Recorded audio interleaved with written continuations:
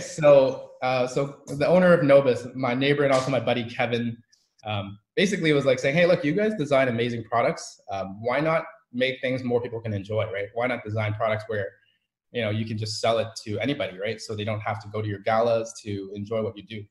So I was like, okay, that's a good idea. And 3 years ago, we started this journey of designing fountain pens. And we started with a fountain pen, this one in particular, mainly because, my wife and I and my brother, Jim, like I don't know, our stationery that we were using was kind of boring.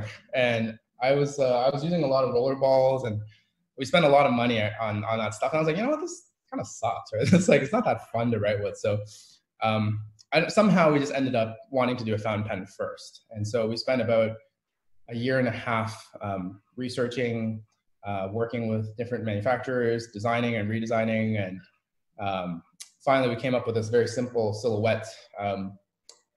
We call it the brush because the silhouette is of a paintbrush, and something that's, obviously an homage to what we do, to our stationery heritage. And again, we try to stay simple yet classy. So, while we have a very simple silhouette, we also have a very cool detailed.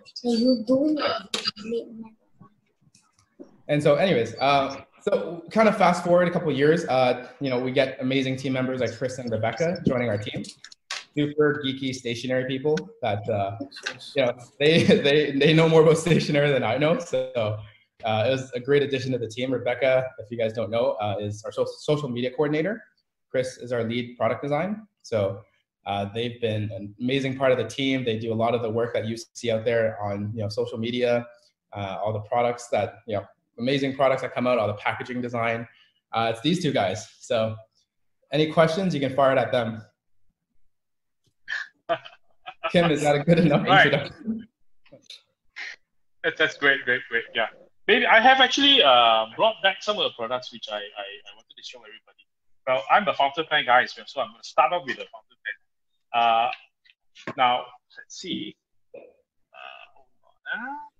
Is it just me or I can't see Mr. Lai? Lai, yeah, switch on your video. Thank you. Yeah, I got it back. Yeah, sorry, I don't know what happened. Now, this is what Ray was mentioning just now. They are fountain pens. What I really like is that they have a lot of details in their fountain pen. First of all, the DNA of their product is actually the nut. I find that the nut is really interesting. And Ray, the entire pen is made of copper, is it? Is it correct? The grip is made from brass, but everything else is copper. And the nib is obviously, yeah. Yes. So the pen is actually very solid. I like the details because they have put a lot of thought here. They actually engrave the second part here with, I guess it's Ferris Wheel, and they even engrave the converter, the top part here, the metal part, and it's really detailed. I've tried the pen. It really writes very well, given the fact that they are made of steel nibs. Okay? They come with the steel nibs. It's a very well balanced pen. The only thing that probably. Oh no! Post it. Don't.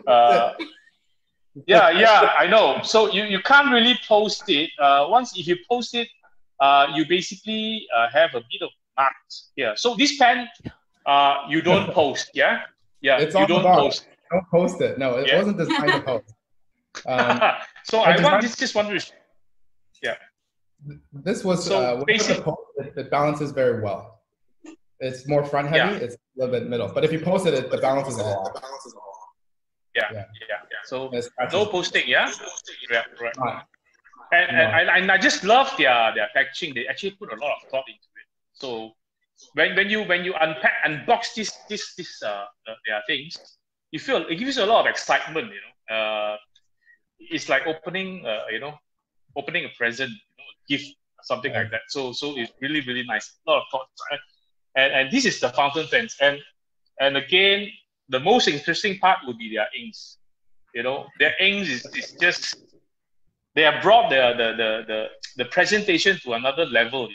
It's no longer even ink. It looks like a perfume. And So it's really interesting. I mean, so much details into their products, and the pouch of the color of the pouch matches the ink color. All right, and again, you can see if you look at this, okay. All right, I was told to slow down in this like that, okay. And again, you find the nuts here, you know, and 85 ml bottle. It's actually really good. The bottle itself looks really interesting. I've never seen a bottle like that. I know I know of a company who makes a bottle with a long neck, you know, it comes in a long neck with a crystal ball inside, but something like that looks like a Christmas tree. Somebody mentioned the Christmas tree. Perfect. You guys got it. You guys got it. I want to go through some of the inspiration because you caught on all the details that we put into the storytelling. Maybe you want to share with us the storytelling about this ink? Of course. Maybe I'm sure Chris is going to add some bits to this too. But as you notice, the nut it's in a lot of our products. And really what it represents is the machinery that we used to use to do all the letter pressing and full pressing. It's, you know, all that equipment, it's been designed to last for forever, really. And it's very mechanical, it's very raw. And that's why I want to incorporate an element from those machines into our stationery because it's part of our heritage. So you'll see the nut as part of, you know, as a lot of our designs. The other thing that's really cool is, you know, you really caught on to the fact that, you know, going back to when we were, you know, stationery designers for, you know, weddings, we designed wedding invitations, birthday invitations.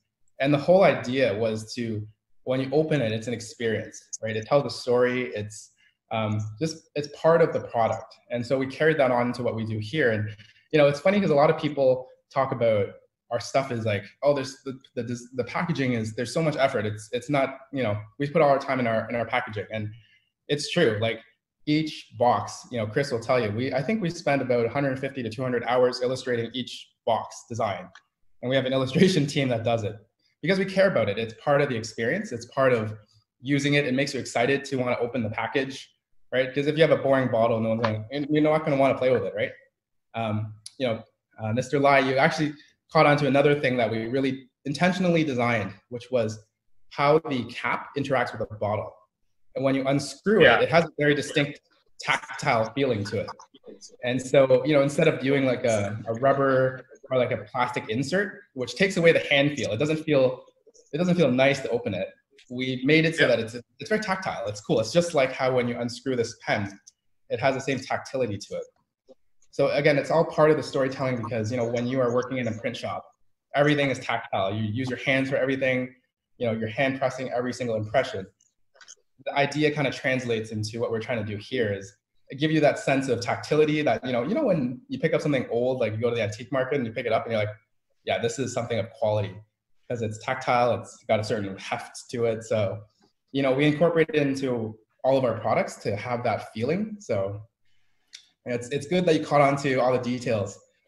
Chris, do you have anything any other Easter eggs you wanted to share with the team? Well, that's the tough balance, right? Is what Easter eggs do we actually reveal and what Easter eggs do we leave for you to discover? I will say one of the great challenges for me, I started with Ferris Wheel on the ink bottles themselves, like the packaging. And you kind of picked up on this, the elevating it to beauty. Every one of those is a vignette of something. Some of them are, we always kind of start with, we have the color concept, but we don't know exactly what we're going to do for it. And then we kind of sit and discuss, lay some assets down, think about some ideas. Our director and I, Jim, we'll sit there and kind of pound our heads against the wall until we get a good idea. And then it's always, how do we make ink more than just ink? And so there's always that little aspect of fantasy or nostalgia or bringing things back to the print shop. And so very carefully with the packaging, we try to make it as if, like, what if a print shop exploded into a Fantasia style universe? And so if you do, if you're lucky enough to get one of the packages, do take some time to spin it around and take a look. Ray kind of alluded to it. I love putting Easter eggs in. I love putting little elements of illustration that, if you're dedicated and you're paying attention, like some people in the chat definitely are, I can see, you'll notice some very fun things in the bottle. Some of them you will only see if you have all of them, and I'm not saying that to make you buy all the ink, but some of the Easter eggs are actually across all the different bottles. So, but yeah, and the other part you mentioned as well with the pen specifically packaging, every moment of unwrapping that pen should feel like there's something new. From the very first moment you get it, as you mentioned, right down to our converter has a design on it. Every step of the way along that, we've tried to make something that's interesting, some moment that'll make you go, oh, wow, or oh, that's neat, as opposed to a lot of commercial packaging where, like, once you have the box off, no one cares. It's like, let me get to the product now, I don't care about anything else. So yeah, and I don't want to go on for too long. Yeah. Louis asked a question whether the ink is dry or not. I've tried a couple of them. I find it a little bit dry, but it's bearable. You know, it's bearable, and the color hues are really good. And you know, a lot of pastel color coming up in the market, but I found that some of your pastel colors are really solid.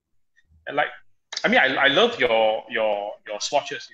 You know, this is how it's done, so thoughtful. Even these, you know, they're so nice. They are real inks being you know, touched on the card. So this is really. I usually do my own swatches and put it up in the internet, in the website, but now I don't have to do it. So I just took photos and I actually put it up all in my website. So this is one of the color that I really like is this one, the blue cotton candy. This is a very nice color. If you all want details of these colors, right, they are now all in PenGallery's website. There is another color which I really like is this one, Jelly Blue Bead. This is really nice. And again, the inks are a little bit dry, but they're okay. They're okay. I've actually inked it into the brush pen last week. You know, the sample that I received last week, and it still writes today after keeping it there for about a week. So it's really nice. And this is pink eraser. You know, your pastel colors are really nice. You know, and I must say they are really good, nice inks. I just love them all. This is the butter red. Or popcorn. Yeah, this is butter red popcorn. This is really. I mean, all the colors are really good.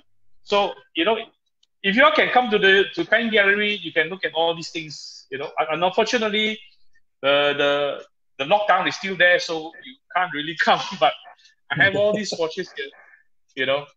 But yeah, they are really nice products. But like I say, they have 15 colors now. It used to be 9, right? And then you all have actually increased to 15.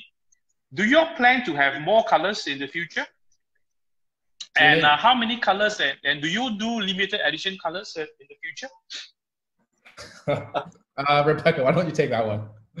Yeah, so obviously we can't give everything away, but if you keep your eyes peeled, we post a lot of kind of teasers on our social media, so Instagram and our group on Facebook, which actually I believe a few of you guys are a member of, the Jubilee. We do have some exclusives, and to the limited edition note, I'm going to be as vague as I possibly can, but maybe. Sorry? You can tell them. I can tell them? Okay, so we do have a limited edition ink coming up. It is a shade that we had discussed for a while, and something that kind of embodies everything that we want to remember about this year and commemorate about this year. And it's something that kind of takes the overall tone thus far of 2020, which has been kind of a strange year for a lot of us. Sorry, I'm sorry? So strange and difficult.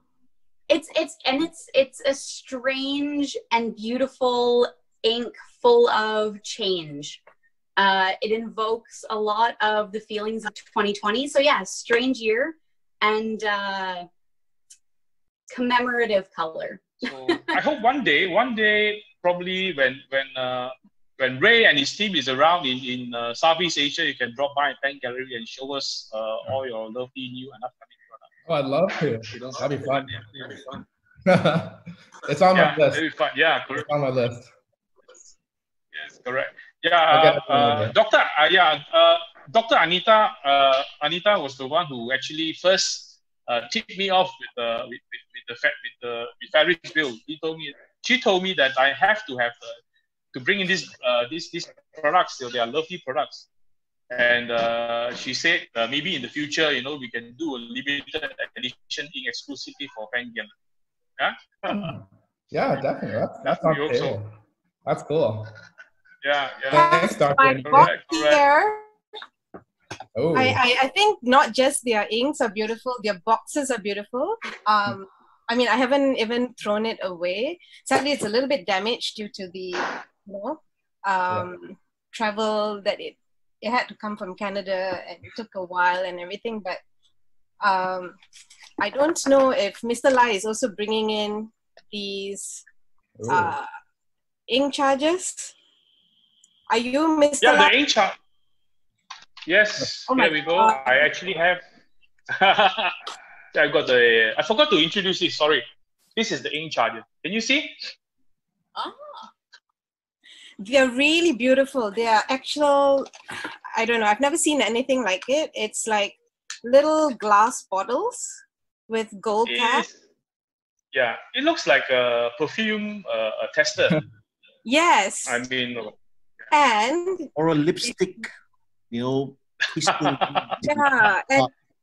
and it's written there, please use creatively. I think what drew me to Ferris Wheel was really sort of the whimsical, creative spin on it. Like even when I first opened the pen box, there's something in down here that says "Write History." I don't know if anyone can see this, but it's written as "Write History." That was so inspiring. I think there's so many little things that goes into the pen. I have the yellow one. Nice. It's called. I cannot remember the names, but Yellow Sunset. And I love writing with this. It's just that I need to keep it safely in a pouch. So yeah, but otherwise I don't cap it, and I'm sorry, I don't post it. Yeah. And so it remains scratch proof. But I really enjoyed the entire experience. And what I like about the ink is also that someone was asking about the orange. The orange is really nice, the pumpkin patch. What I like about their ink is that you can actually take it out and you can close the box. The box is so beautiful. It's got cats on it, Ozzy. Yeah, it does. And you can actually put it like this.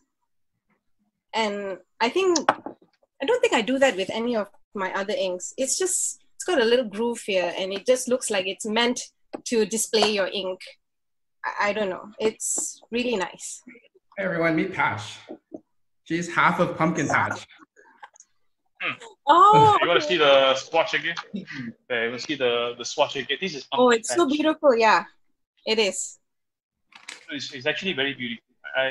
The colors are very intense, and the orange is very different from all the orange that I have in my place.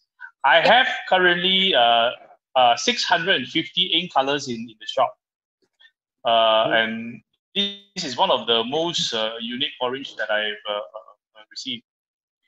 This is nice. Pumpkin patch. I always attracted to this.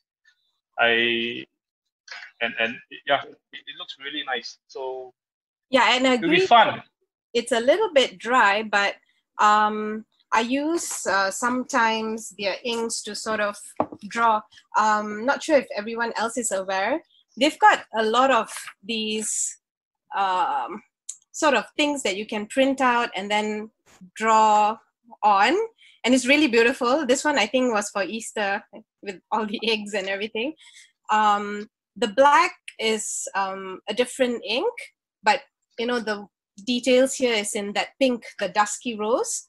And so it doesn't run. And this is just regular A4 paper. So I think because I like to draw a lot as well, So I like their inks for drawing on regular paper. So it keeps the lines really precise.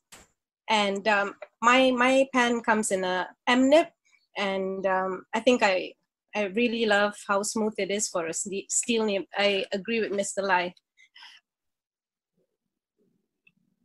So something, we'll jump in for a sec because I saw something. A few people in the chat are commenting on the orange. I actually have it in one of my pens. It is my yellow one. And there's a neat aspect to it. If you pay attention on our website, we have writing samples. It's not a pure orange. It actually does like orange to almost yellow transition. It's like writing with fire. But you hit on something, Mr. Lai, as well. Whenever we're picking our colors for ink, it's always what colors do we feel we want to see? What colors do we want to write with? Sadly, it's one of the reasons we don't have a black yet. Is everyone does black, everyone does brown, everyone does dark blue, and very few people do oranges or yellows or like good strong pastels. And so one of the things that motivates our color choices is what would we want to write with and what's unique. And that orange is super, I love it. I basically not taken it out since I put it in one of my pens a year and a half ago. Yeah, somebody mentioned it looks like Hermes. Hermes. Yeah, correct. But Anybody have any comments? Anything to add on? Are you going to carry all the colors? All the ink colors, you mean? Yes. Yes, I have all their 15 colors in the shop. When I take on a brand, I will take on the entire full range, full colors. I don't pick and choose because everybody has got their own individual taste. You know, I even have a transparent ink, as I say. So any type of color. I always tell people I have so many colors that I have every color that you can imagine in your brain. So I have all the 15 I have all the 15 colors in place. They are now in PenGallery's website. Sadly, you all cannot come to the shop now. Otherwise, you're going to have a lot of fun coming and mess around with the inks next week. But again, I say they are all in the website now. You can pick and choose and take a look at them. They're beautiful pictures. The pictures are provided with by the Ferris Wheel people. So it really cut down my effort to take pictures. So having said that, having said that, this is a really nice event. We have. Thank you for attending. Is there anything else that you'd like to add and comment? Yeah, I want to tell Crystal about the notebook because I don't have it with me. It's at work. But I got their notebook as well, and it has a folio around it. You can buy that separately. What I like about it is you can put the crystal ink charger and the pen into it, and you can carry it with you. So it's really beautiful. It's just that I have it at work. I don't have it with me, unfortunately, today. But yeah, that's what I wanted to say. Thanks for the tip. Thanks for the tip. Thanks for the pre-poison. Thanks, Ferris Wheel Press. Thank you guys so much for having us. Yeah, it's been awesome. Just a quick one since it was mentioned. That's the one. That's the product, right? Oh, that's beautiful. Yes, where is it? That's how it looks like. Vegan leather. Sadly, I don't have a notebook for it, but this is the nothing left, and it kind of too close to the camera. Yes, and it'll sit in there. Yes. So you'll find that. Chris is very clearly team nothing left, and I am very clearly team always right. We do have them in both sizes. But there is a little slot there for the pen as well as the 8 chargers. So everything you need is in handy little thing you can carry around, and you're never without it. I really love it. It's amazing. And it writes, I mean, the ink and the pen, and it all goes. Yeah, it is very, I think the whole concept flows very well together. I think it's like walking into a candy store. How's the paper like in the notebook? I guess I'll answer. So we selected the paper. It's actually it's about a 90% con paper. It's supposed, like, we designed it to use with our fountain pen and fountain pen inks, so it won't feather, ghost. It's 100 GSM, so it's got a nice hand feel to it. We haven't had any problems with ghosting or feathering, unless you really lay down the ink with like a brush. Normal use, it's great. It's really smooth. What about bleeding issues? No, it looks good. Pardon the ugly writing, but it's so far great. We spend a lot of time with paper, so we know how to pick the good ones. Honestly, our whole office is full of paper, so it's honestly one of the best ones we could find. And it's, yeah, again, we've had really good reviews about it. I'm happy to send some samples, see if you guys want to try it out. So I might be able to speak to this a bit. I'm a lefty, and so using my products, or our products, is always a bit of a challenge for the lefty curves. Same thing sort of as Ray said, unless I'm really giving her with a heavy ink lay down, it doesn't actually smudge or smear or ghost or even bleed through really. I've had a couple days where I guess I'm a little more stressed out writing my work list, and you'll see a little bit of a dot go through, but it's certainly a right on both sides of the page. Like, this is my work one, and I'll have to show you from distance. There's no secret reveals. But you can see it's written on both sides the whole way through, and there's no, like, no indication of any kind of No bleed through or goes through, yeah. And as you can see, and as I suggested, let's see if I can do this at all with light. That's the orange. And you can see a little bit of the fiery effect, but yeah, it's a wonderful paper. It feels very soft. It's durable. The cover of the notebook is soft, so you won't get that thing where, like, as a lefty, you won't get that thing where the ridge sits on your hand really awkwardly. So yeah, our paper is solid. We're a Canadian company. We're very proud to be Canadian, and a lot of our references are Canadian. So if you have been here or heard about it, you'll hear it. But I think, it's actually part of our storytelling. I really like the idea of, as we, work with different countries or, have fans all over the world, to have inspiration from there. But, for us, like, it has to be real, right? I want to take the team there, go see some great stuff, and then they'll pick up on something. They'll get something cool from, these travels. But hopefully that's the next phase when all this stuff settles down and, we can get on airplanes without being terrified again. Yeah. Yeah, that's the thing that we miss most, traveling, yeah. But yeah. I was going to say, as far as naming the inks, oops, sorry. For naming the inks, I wouldn't want to name an ink after Malaysia from a distance. I wouldn't want to just be like, this is what Malaysia's like. But absolutely, if we're there and there's a distinct color that inspires us, I would take photos, bring it back, and start dancing around Ray, be like, we have to do this one. Well, easy solution, come over. Yeah, correct. Yeah. It'll be nice. Although we are all at home, locked down, but it is really, really exciting. It's something different now. And I really, really hope that this crisis and this pandemic will soon come to an end very soon. A lot of us in Malaysia will start work on Monday. Just have to be careful, guys. But stay safe and stay healthy. Social distancing. Right? Yes, social distancing. And for those who are overseas, please stay safe, stay healthy, yeah, and take good care. All right. And it's been really fun. How many people do we have tonight here in the Zoom? I saw 61 people earlier.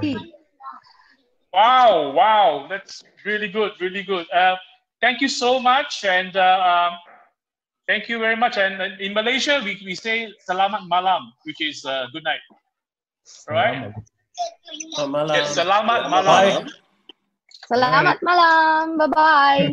Bye. Bye. Thank you guys very much for having us. Bye, everyone. Thanks, Lai. Bye, everyone. Bye.